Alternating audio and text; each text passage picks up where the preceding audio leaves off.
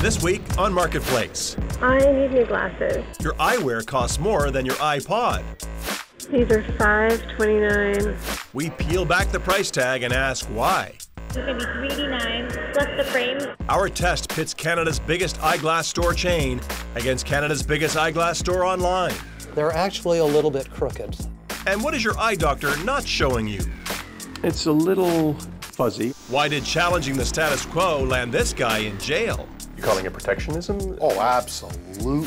Our sights are set on getting you the goods. Are you protecting public interest or your own economic interest?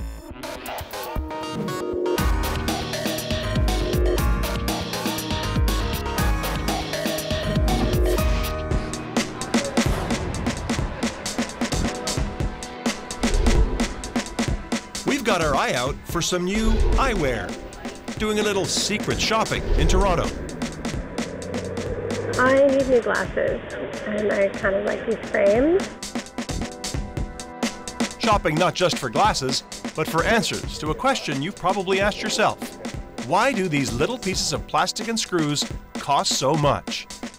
I like these ones. We're using our hidden cameras for a different kind of eye test. A price check at optical stores both big and small. Help me look for them.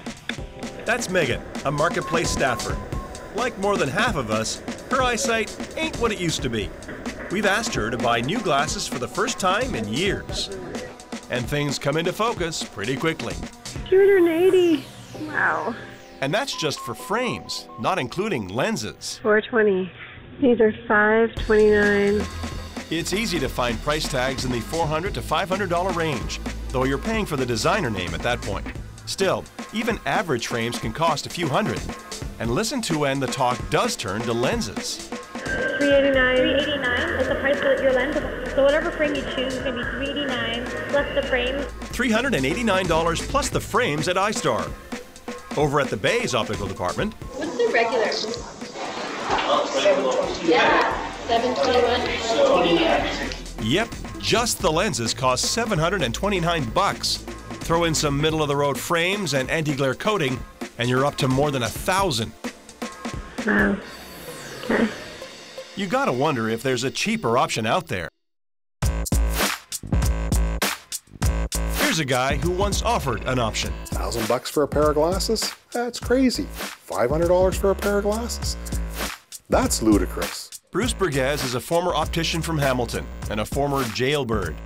He spent a year behind bars for refusing to play by the rules when it comes to selling glasses in Ontario. To some, Burgess is a folk hero, challenging the eyeglass industry.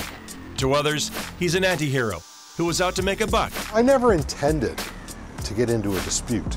Here's where his chain and his troubles began. It had a database of about 15,000 customers when it shut down. The chain was called Great Glasses. It offered free sight tests and cheap eyeglasses. But that business model violates the practices of the College of Optometrists of Ontario. Those rules say glasses can be prescribed only by doctors. Burgess was doing simple sight tests in his store. His machine spit out numbers he'd use to make someone a new pair of glasses. All people wanted to do was improve the strength of their eyeglasses, most often for fashion purposes. All right? So the machine I never felt was prescribing. The College of Optometrists sure did, and took Burgess to court. He was fined millions, but continued to defy the rules even when ordered to stop. The battle went all the way to the Supreme Court of Canada. Burgess lost everything: his house, his business, and his freedom. He still owes more than $17 million, the biggest contempt fine in Canadian history. And they say they're protecting the public, but really at the end of the day, they're protecting their self-interests. You calling it protectionism? Oh, absolutely, okay, absolutely. Burgess says it's the established players in both retail and regulation that are keeping the cost of glasses high. In a pair of glasses, you have 1, 2, 3, 4 screws, 2 pairs of lenses made out of plastic, okay? Either metal frames or plastic frames. It seems to me incredibly odd that that has to sell for $400, $500, or $600. So we asked this industry insider about what glasses really cost, and he shares some stunning information on the most expensive part, the lenses. Lenses can be divided into two categories. In the industry, we talk about a lens that's a stock lens. Those stock lenses are very, very inexpensive to use. How much? Between $2 and $10 a Really? pair. Those lenses, the kind most of us need, are cheap, says Burgess, because they're mass-produced. Even putting them into the frames is pretty much automatic. And lenses that need more work, he says, still aren't that expensive to make. You might find them at anywhere from $25 to $50. That's at the independent level.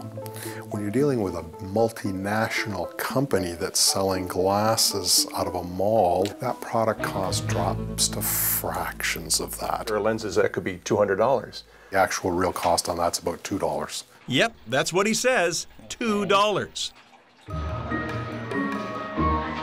We're back in the mall, shopping at LensCrafters.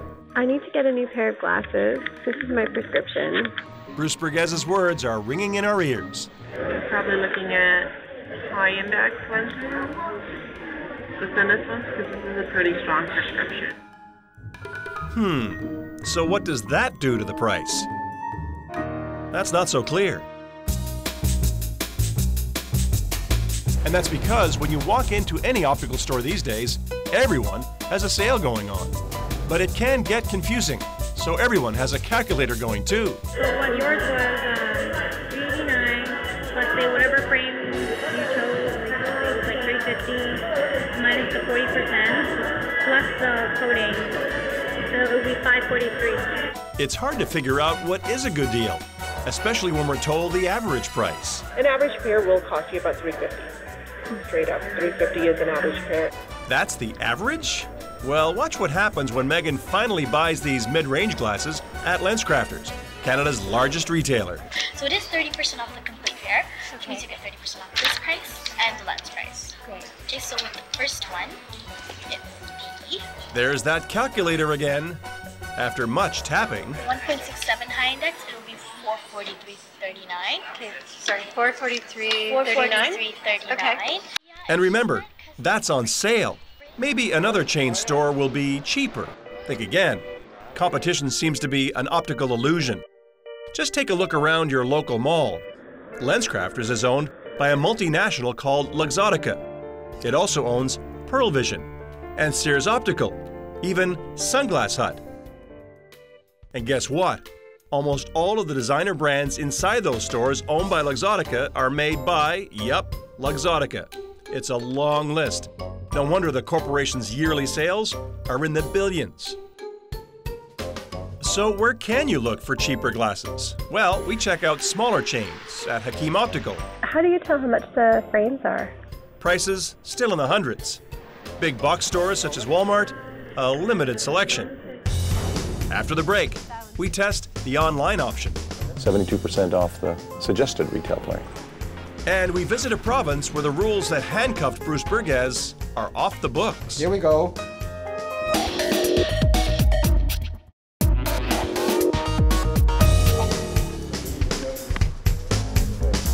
We're focusing in on eyeglasses. Millions of us need them, but are we paying too much? Our staffer, Megan, has bought a pair for close to $450 at LensCrafters.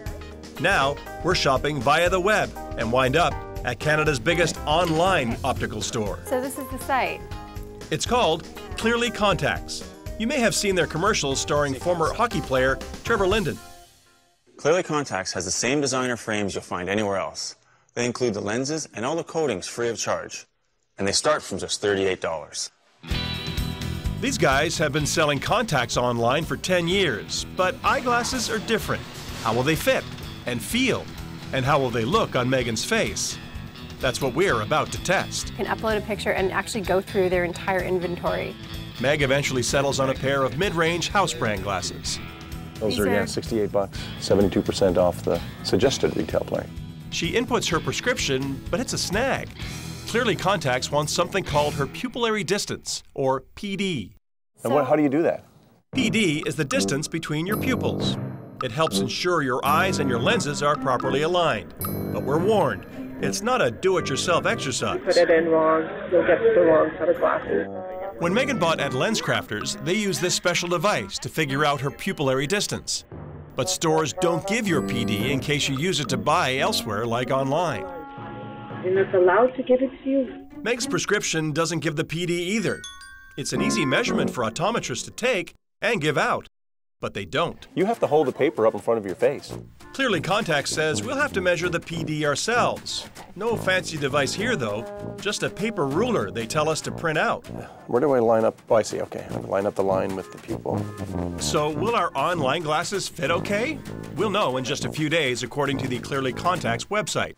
Total price? Not the $38 we hear in that commercial. Instead, almost $200. Still, it's more than twice that at LensCrafters and twice as long for delivery. Either way, they do take about a week to 2 weeks, okay? We'll show you how else the two pairs measure up later on. Meantime, our path points us toward British Columbia, Welcome to Vancouver's International Airport, where it's practically the Wild West when it comes to getting glasses. BC is revolutionizing the way people buy glasses, both online and in stores like this. It's the only province to relax its rules on how eyewear can be dispensed. Optician Chris Lee doesn't look like a revolutionary, but he's now allowed to sell glasses after doing a simple sight test, like this one on me. Or my chin rest. Here we go. Just steady. Remember, tests like these got Bruce Burgess in trouble back in Ontario. Can you read the line for me? O-H-A. And we can tell the customer likes it because we don't have to send them away somewhere else and have them come back. So at least saving them at least 1 or 2 trips. This one. Oh, I love them. It also saves customers money. A standalone sight test costs about $40. A full exam at the eye doctor costs twice as much, though it checks for eye disease. So, are the savings in BC compromising safety? It's a little fuzzy. In Ontario, the College of Optometrists says yes. It calls the BC sight tests a serious risk. To say that you need an eye examination before you can get glasses really is true. College boss Dr. Paula Garshowitz says a simple sight test can't replace a full eye exam. A patient will come in and say, you know, I'm not seeing quite as well with my glasses.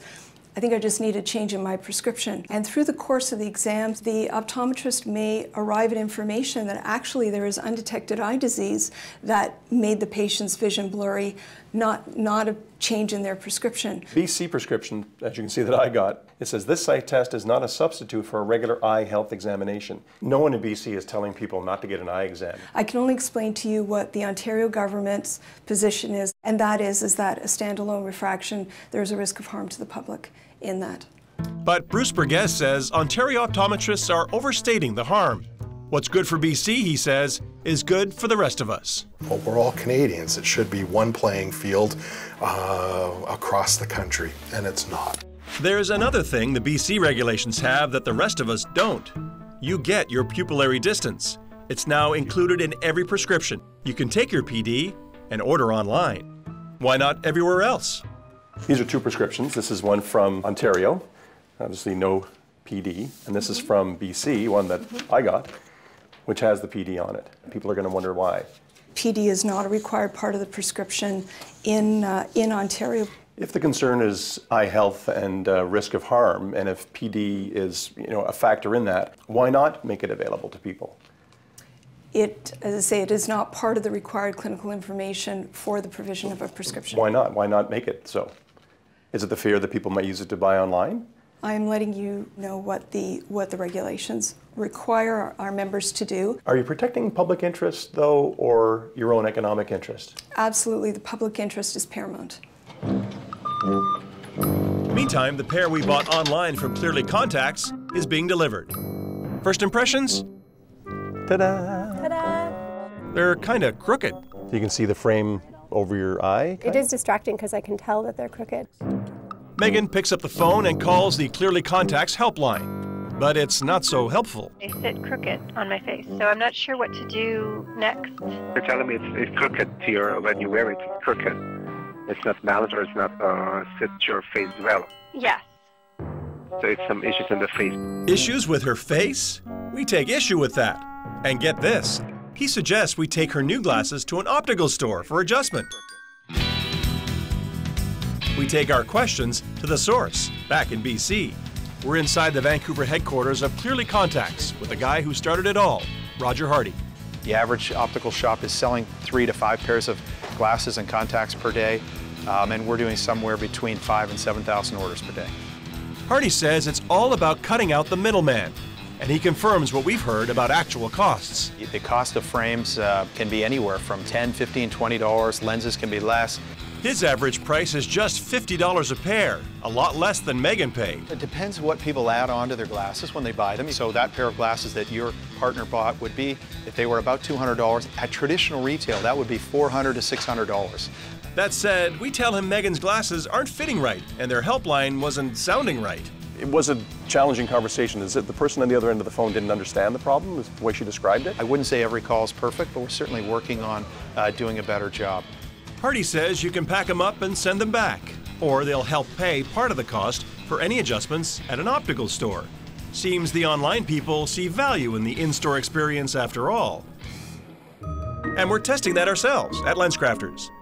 A week after they're ordered, our $450 glasses are ready. I'm here to pick up my glasses. Turns out they don't fit properly either. After more than a few adjustments, I think they're straighter now. everything seems to be in order. Or is it? We're about to find out. At the University of Waterloo, we're taking our 2 pairs of glasses for an exam, and we have Professor Ralph Chu to conduct the exam. Professor Chu is an optometrist who's agreed to check our specs for quality, accuracy of prescription, and basically, if one's any better than the other. The important thing here is checking the fit on the glasses. But first, he eyeballs them to see how they fit Megan's face. So actually, you chose a nice frame. We haven't told the professor, but we can tell you pair number 1 is from Clearly Contacts. They're actually a little bit crooked. After a bit of heating and bending, I think that's about the right fit for you there. How does that feel? Feels good. Professor Chu says it's pretty normal for a new pair of glasses to need adjustments. Up next, let's take a look at pair number 2. I'll trade you. That's a good frame. This is the pair we bought at LensCrafters. Okay, I can tell right away. As soon as I put it on, it slipped down. So Even this one, this one really needs some adjustment. Professor Chu tells us the pair that's already been adjusted twice, though he doesn't know that yet, doesn't fit as well as the first pair. Even more adjustments are made. And then, finally, a good fit. You're well adjusted. Over the next hour, Professor Chu puts our glasses through a battery of tests using a lensometer. Just take a look at the powers of the lenses. And something called a raunchy grating tester. It checks for inconsistencies in the lens material. When all is said and done, overall, I don't see any real difference between them in terms of overall quality. Professor Chu thinks both glasses are just fine. So we let him in on where we bought them. Number 1 was ordered from a company called Clearly Contacts Online. Pair 2 was bought at LensCrafters. You know, if Clearly Contacts can do the job equally well as with the pair from LensCrafters, fine. As long as the quality is there, you shouldn't have any reason to be concerned. After the break, we take our findings to LensCrafters. You haven't answered the question, why are they so expensive? And now that he's a free man, guess where Bruce Burgess is heading? What are you doing with boxes of glasses in your house? What's the plan for all this?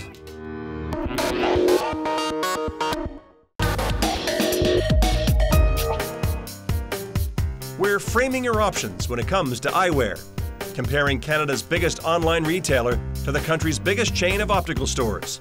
It's been a real eye-opener, but you ain't seen nothing yet. How are you? Thanks for doing this. No problem.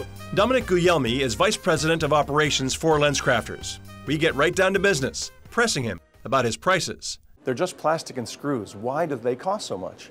We can correlate it to the fashion and clothing. I mean, you can buy a suit for $50, you can buy a suit for $1,000. You haven't answered the question. Why are they so expensive? And these are designer brands. These brands have cachet. I mean, Chanel has a pricing position in the market, and they have that same pricing position whether it's eyeglasses, purses, shoes, etc. In other words, you're paying for the brand names made by the same company that owns LensCrafters. Your parent company, Luxottica, owns the stores in this mall that we're in right now. All these brand names you talked about here around us in the store are all made by Luxottica. You all work for the same people. It's not uncommon in retail for many retailers to have multiple brands that serve different market demographics. We decide to bounce a few numbers off Mr. Guglielmi. An industry insider we've talked to says that, quality lenses essentially are available for as little as $10. I can't speak for the industry insider. What I do know is that, consumers have a choice. We, have a 30-year history of providing great quality eye health and eye care. So we tell him that our test finds LensCrafter's service somewhat lacking. When our staffer picked up her glasses, she had them adjusted not once but twice. Then when we brought them to the expert who we showed them to, he acted as if they hadn't been adjusted at all. Adjustments are common. Having the need to have your glasses adjusted sometimes more than once is not an uncommon thing. It seems like no matter where you buy your glasses, in a store or online, you'll likely end up back at the mall in search of service. The only variable, perhaps, is how much money you'll have left in your pocket. As for former optician and jailbird Bruce Burgess, our ending is his new beginning. What are you doing with boxes of glasses in your house? What's the plan for all this? By April, I'll be in British Columbia. I'm going to be setting up a new store in British Columbia. Without the troubles he had here, the family will head west right after Joanne Burgess's house arrest ends. She wears an electronic ankle bracelet because, as a director in the Grey Glasses venture, she was guilty of helping her husband. We'd like to stay in Ontario, but circumstances dictate. The political climate is better in British Columbia, so that's where we're going to go. Where he says if you need a pair of glasses, the rules aren't so short-sighted.